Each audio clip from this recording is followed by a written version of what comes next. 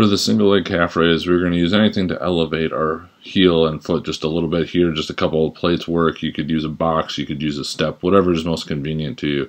We're going to want to let our heel sink below the level of whatever we are standing on to just get a good stretch through the entire calf complex and have a nice slow and controlled motion up to the top. Pause for a brief period of time at the top and then just keep going through the reps as listed.